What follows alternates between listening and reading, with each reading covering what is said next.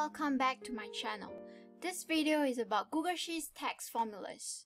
To be honest, I only started using Google Sheets as a data analyst when I joined my current company half a year ago. Back then, I always thought that using Google Sheets or Excel is not a cool thing, as Python and R sounds more fancier than these old-fashioned tools. But I was totally wrong. Either Sheets or Excel, they're such a powerful tool to do a quick analysis, to validate data, or even automate daily reporting. In a startup's environment, where the company don't have much fund to buy expensive systems, things are quite manual and certain information is being tracked using Google Sheets or Excel.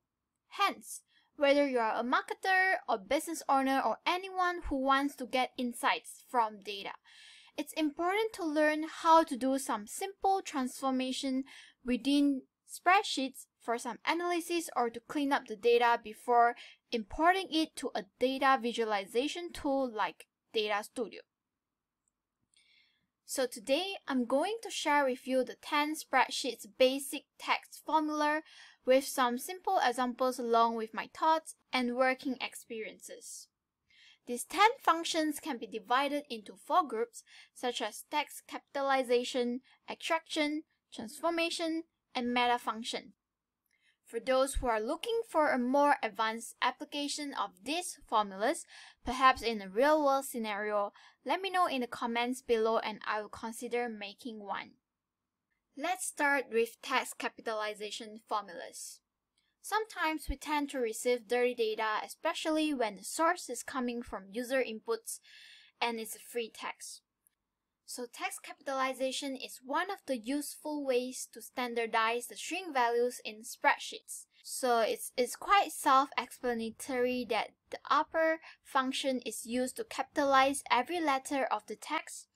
Lower function is used to convert the text into lower cases, whereas the role of proper function is to improve readability by only capitalizing the initial letter of each word in a string and converting the rest of the letters to lowercase. I personally like to use this as it looks more professional and neat for a report or a dashboard. Next, we're going to move on to text extraction function. Say if we want to extract the first 3 characters of the word butterfly, we can use the left function because it helps us to get the X number of characters from the most left of a string.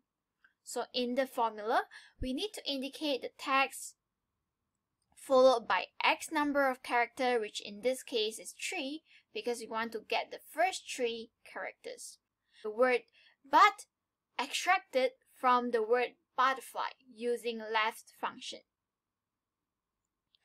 Similarly, if we want to get the last 3 characters, we can use the right function. Pretty straightforward. Yep. By the way, it's optional to declare the number of characters, so if the second parameter is left empty, by default, they will take only the first character from the left. So now you may wonder, how if we want to extract the characters starting from the middle, not from the most right and not from the most left? Yes, the formula may come to the rescue. Just indicate the position of the character you want to start with, followed by the number of characters you wish to get. So here's how we do it. Moving on to the next category, text transformation. I find split functions super useful when I need to separate multiple values that are stored as a string in a single cell. For example, in this data set, we have the courses selected by students, and we are interested to know what is the first course that the student picked. So in this case, we can type the split function, indicate the text, and put the delimiter here. So you can see now the courses are split into different columns based on their orders. Concatenate when we wish to combine 2 or more columns. In this case, we'll be combining the first word and second word to form with the value seahorse. When you have just one specific character or word to replace, you can use substitute function. For example, the word take here is misspelled and I can correct it easily using substitute function. Last but not least, we have the length formula which helps us to count the length of a string.